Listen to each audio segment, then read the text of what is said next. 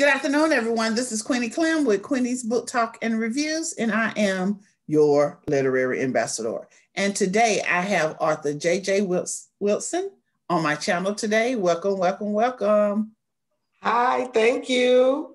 My last name is Winston, like the cigarettes.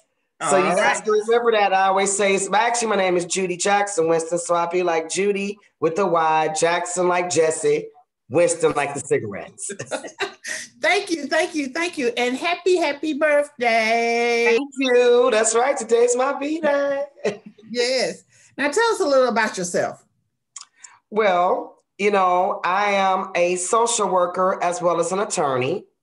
So for many years, I've worked in social work here in Cleveland, Ohio. For 19 years, I worked at the Cuyahoga Alcohol, Drug, and Mental Health Board, where I was the client rights advocate.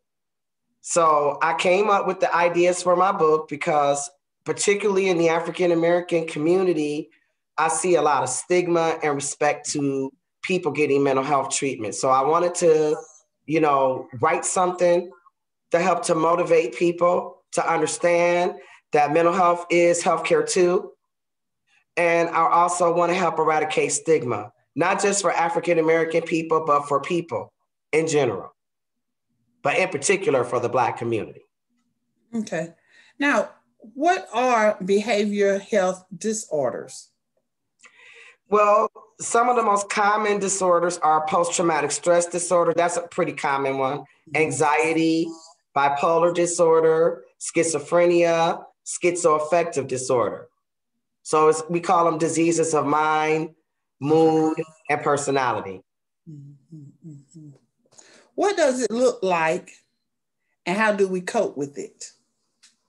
Well, it depends. Mental health can manifest itself in many ways. In my novels, I try to touch on a lot of different type of issues. My main character in The Anniversary had bipolar disorder. In my newest book, The Commemoration, one of my characters has post-traumatic stress disorder. I think post-traumatic stress disorder is pretty common, particularly, a lot of us have dealt with trauma. We may not have even realized that it was trauma. But in my second book, I even also wanted to go further with trying to educate my readership by also teaching people about sickle cell disease as well as human trafficking. Okay. Now let's talk about your books. Tell me each one of them, show me a copy of them. And I'll show you both. These are my two novels. One is The Anniversary. The other one is The Commemoration. My book, The Anniversary one, was a finalist for the Independent Author Network's 2020 Book of the Year in Outstanding Women's Literary Fiction. So I'm very proud of that. And I'm trying to do something with, my work. I feel this is my purpose, to try to educate. So I might have went past the question. I'm sorry, Queenie. Go ahead and tell us about your books. Girl. Just tell us about your book. Just tell us about your books. Well, my books, particularly, my book, The Anniversary, what I want people to understand is that my characters are dealing with an anniversary. And when we think about anniversaries, we often think about things like, good stuff. We don't ever necessarily think about bad things. But I'll give an example of an anniversary that when we think about it, we go, wow, 9/11. Every year now we celebrate 9/11. But that's an anniversary of something that is, bad to happen collectively to the country. Yes. And, but a lot of people are dealing with things individually that are anniversaries that only they know about. Right. When you lose somebody or whatever. And, and that's what my book is about. And it's about, my character not adequately dealing with mental health issues and the, trauma it cost his whole family. So, and a lot of times I think we're not wanting to deal with these subjects because, it's a lot of stigma. People think you're stupid. We've been taught in the African-American community not to talk about these things, that we're strong, that we survived slavery, we could survive anything. And what we need to understand as a community is that what we were taught is not necessarily wrong. Like we were told not to go and be telling people all our business, because at one time when you went and you told the social workers these things, they came and they took your kids. Yes. So we told our people, shut up. Don't be telling people stuff, you know? Mm-hmm. But what we also have done is we have told people that it's not okay to talk and to tell people what's going on. And if you just keep pushing something down, sooner or later, it's going to come up and it might come out badly.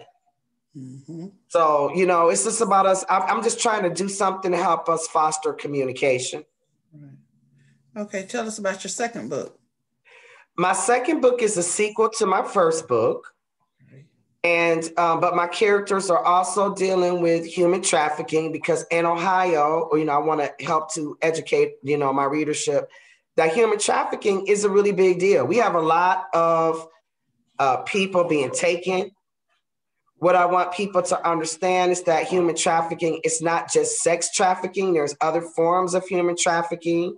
You know, when I worked at the Adams Board, I had a client that was a victim of human trafficking. And, you know, he was forced to cook Chinese food like 14 hours a day. He was from China. Mm-hmm. He was brought here. He didn't speak the language. Basically, they just put him in a Chinese restaurant and made him cook all day. You know, he was a human trafficking victim. No, he wasn't being forced to have sex, but yes, he was being forced into labor. And what I want people to understand is that human trafficking is slavery. And this is modern day slavery, and it's still happening right now. And in Ohio, we're very high up as a state with a high number of human trafficking because of the numbers of ways to get in and out of our state and how close we are to Canada. Yeah. So I just want to help to bring that awareness. And then I just want to, you know, also bring awareness about sickle cell disease. My daughter has sickle cell disease. My father passed away from sickle cell disease, and I have a number of relatives who passed away from it or who have it.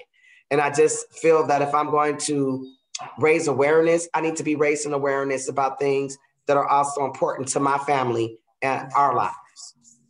And I actually know an awful lot about it, you know, being a parent that has a child with this. So I'm just trying to do my part in the universe, Queenie. Okay.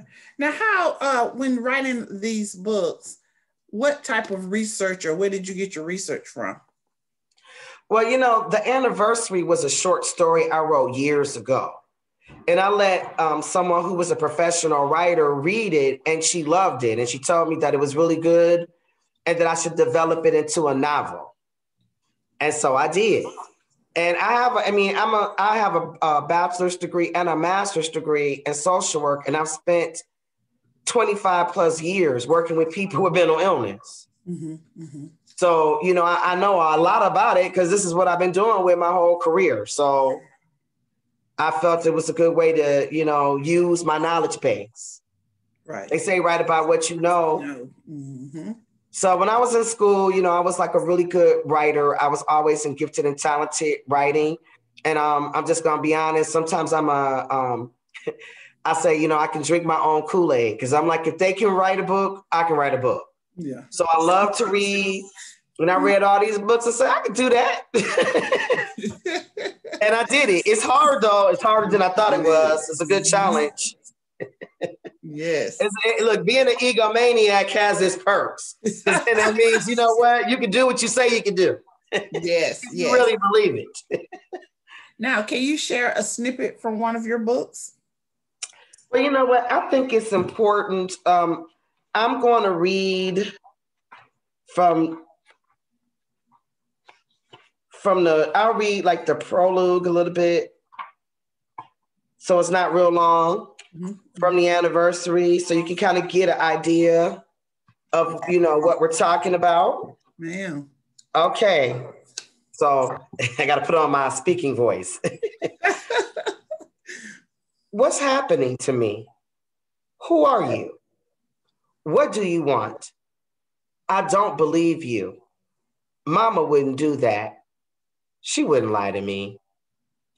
Granville found himself in the bathroom with the door closed while looking in the mirror, talking to himself. He realized that he was speaking aloud again, and it scared him because Juliet could have been listening. He couldn't tell her he was hearing voices inside his head, which were telling him lies about his mother. Juliet wouldn't believe him. No one would believe him. When it first happened, he fought back and wrestled with the voices, and they eventually left him alone. However, they began to come and go whenever they wanted. It was becoming harder and harder to make them stop telling him things he did not want to hear or believe. I can't think straight anymore, he mumbled. I need to tell somebody about this, but who can I tell? Greta is going through the same issues I am since Mom's death. I don't want to burden her. I have to talk to Franklin, but he's my business partner. I can't. I have to keep my personal life out of the office. He may understand, but I can't talk to him about this. He may try to break our partnership, the voices said. Why did you say that? Franklin would never do a thing like that to me. We're best friends, Granville answered. Well, you know what Mother said, don't you?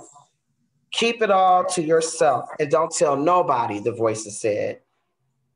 Granville peeked out of the door to make sure Juliet was not in the bathroom. He tiptoed across the room and stretched across the bed, feeling exhausted.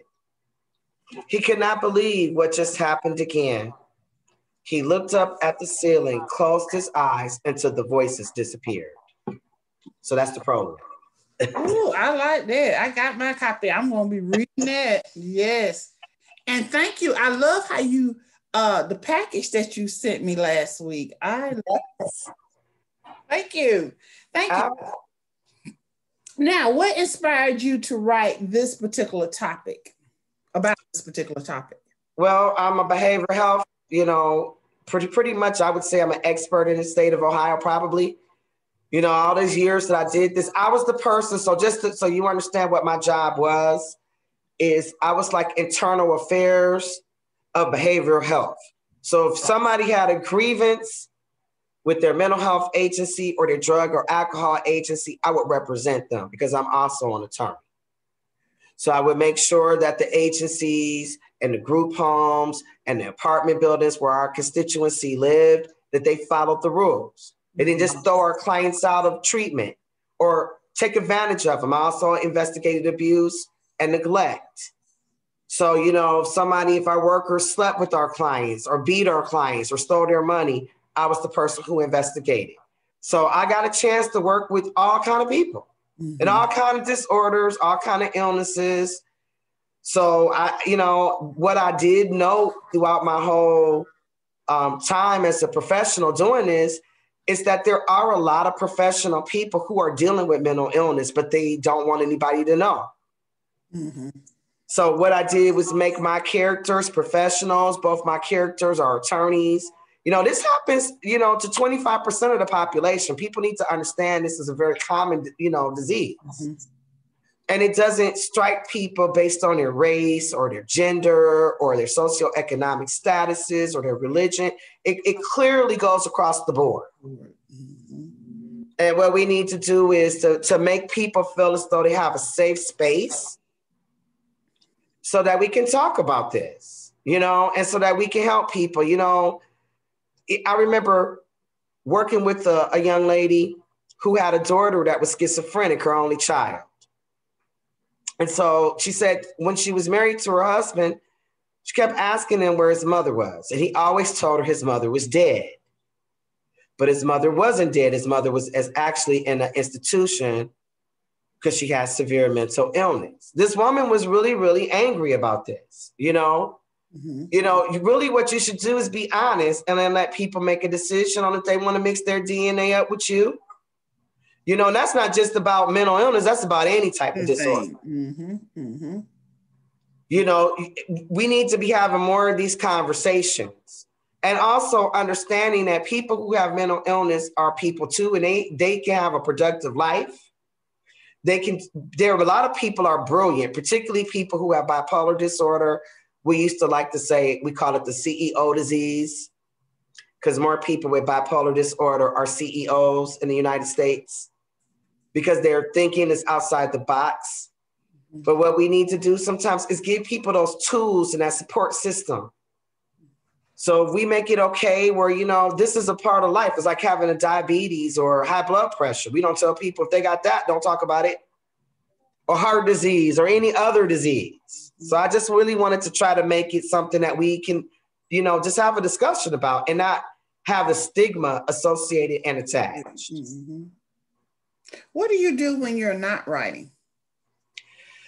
I love to watch television. I love to watch movies. I love music. And actually, I love to fish. Wow. Now, don't get me wrong. I love to fish, but I leave my husband to put the hook, yep, that's the worm on the hook. And then after I catch the fish, take the fish off the hook.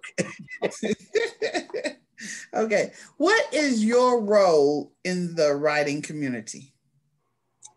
I'm hoping that people consider me as a leader in the writer community. I think they do. But, you know, I consider it to be a job, but I'm also a magistrate judge. So I work in family court. Mm-hmm. That's what I do now. I left the Adams board 4 years ago and became a magistrate. So I just think that, you know, particularly as an African-American writer, I think it's important that we uplift our communities with stories about us. Mm-hmm. And I don't have a problem telling a story about us and about us learning from our stories and understanding our rich storytelling, you know, background. That's how we've been able to survive. We know a lot about, you know, our history because of our ability to storytell.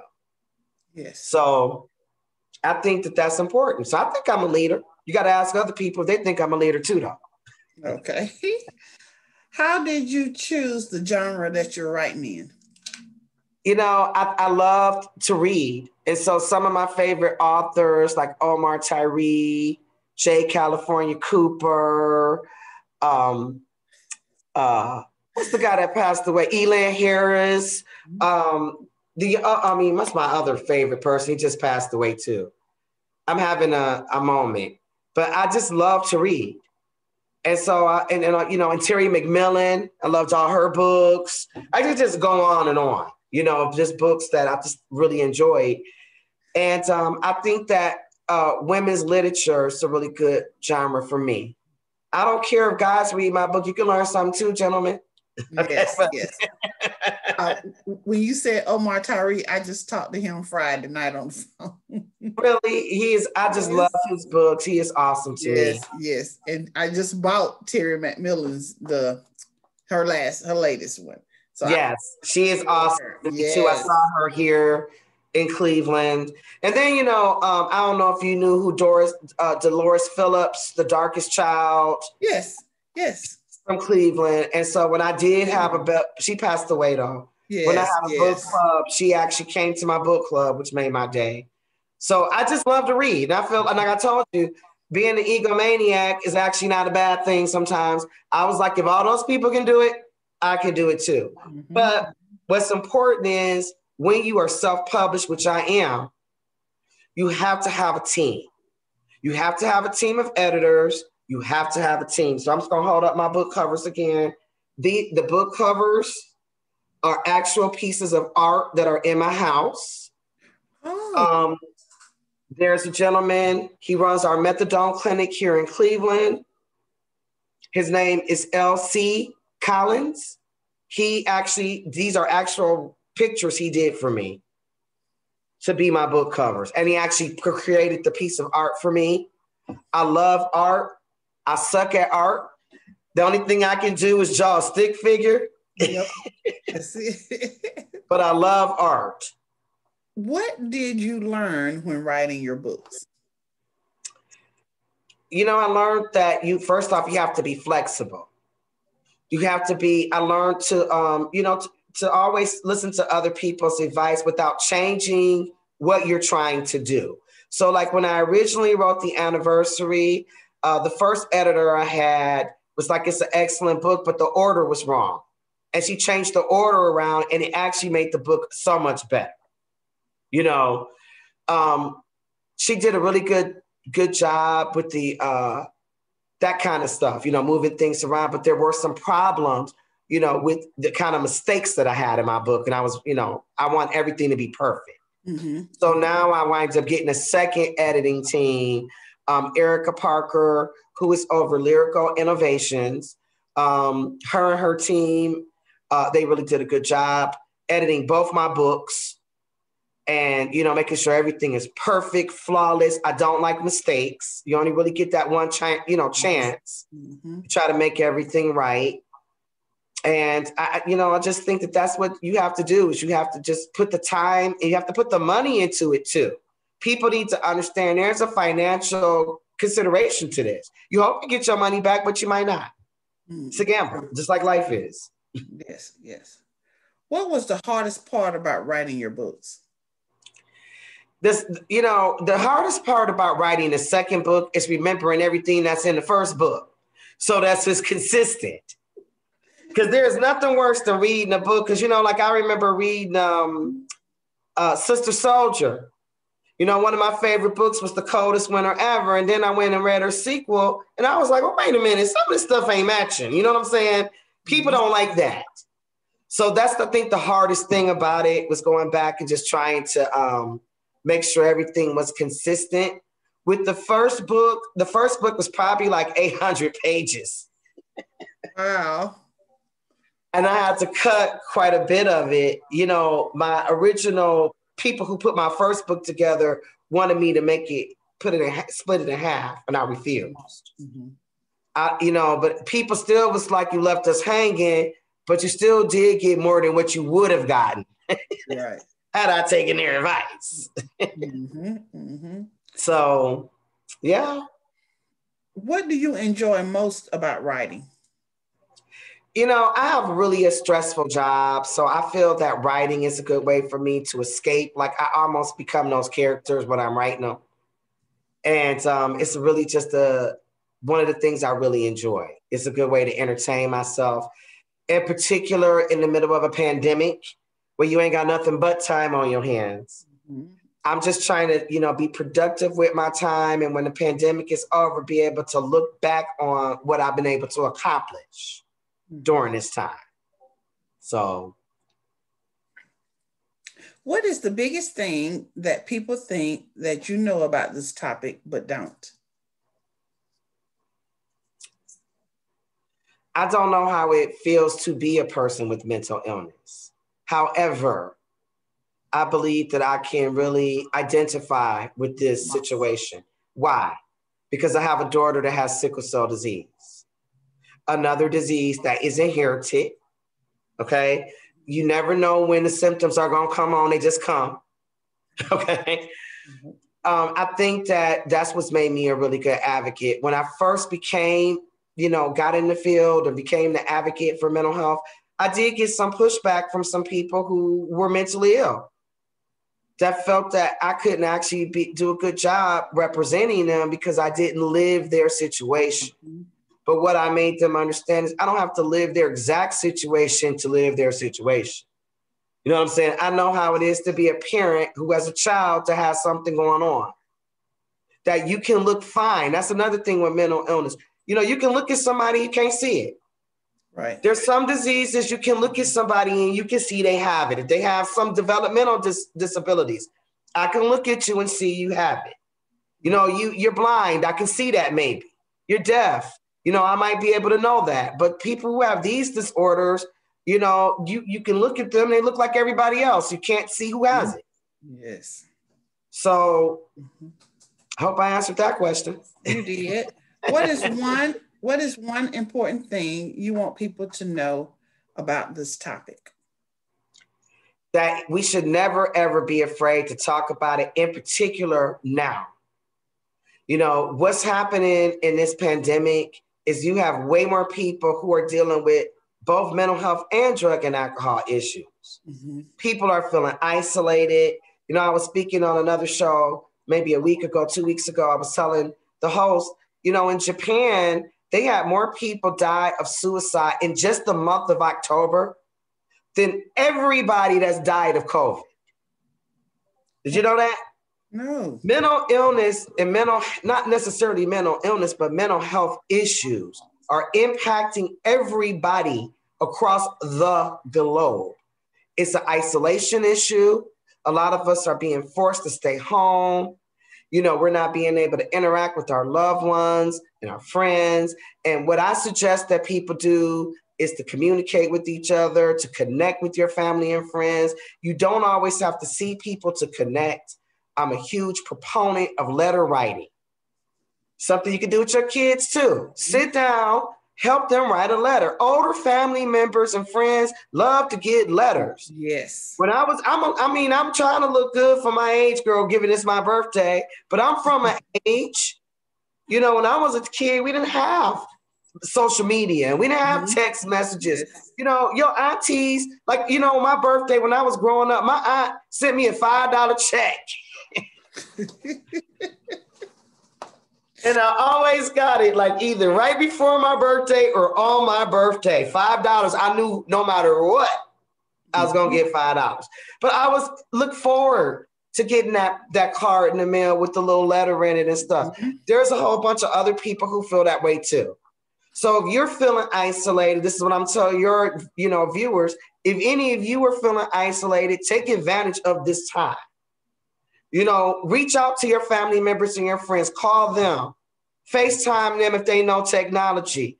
Understand, old people like myself, I ain't got no iPhone. I don't know technology like that. I'm lucky I'm on this Zoom call. Okay. But take the time. And if you have children, help them. This is a good way to help them learn how to, you know, write better.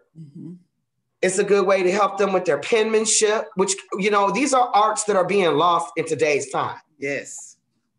Yes. So communicate. How can readers find you and your books? Well, they can always go on my website. My website is www.novelistjjwinston.com. You can always follow me on Instagram. You can follow me on Facebook, again, at Novelist JJ Winston. So if you just remember the Novelist JJ Winston, you can find me. Okay. I'm everywhere. I'm trying to be. Okay. Is there anything else you would like to add before we close? Well, first off, I'd like to thank you for having me today. It's really an honor. And I'm hoping that people will, you know, read my book and do reviews for me. I do have a lot of really good reviews. I would like more, you know, and I like support if I can get it. And if you need me to speak, because I can speak about these subjects, I have a whole Know Your Cells about sickle cell awareness campaign I do. I do a lot of presentations on mental health. Just, you know, get in touch with us. You can call, you know, email me at info@Novelist JJ Winston. And I'll be happy to virtually come and speak to your group. Can you show your books one more time, please? I would love to show my books one more time. Well, let's have it backwards. Thank you. You know what? And again, I just appreciate the support. You're welcome. Thank you. All right. That's the end of this. Her name is JJ Winston. She has 2 books. You can reach out to her to Novelist JJ Wilson. Yes, Winston. And on Amazon too. Amazon, you can always hit me up on Amazon. All right. Thank you for coming in today. And again, happy birthday. Thank you so much. You're welcome. This is Queenie Clem with Queenie's Book Talk and Reviews. Happy reading. Bye, y'all. Bye.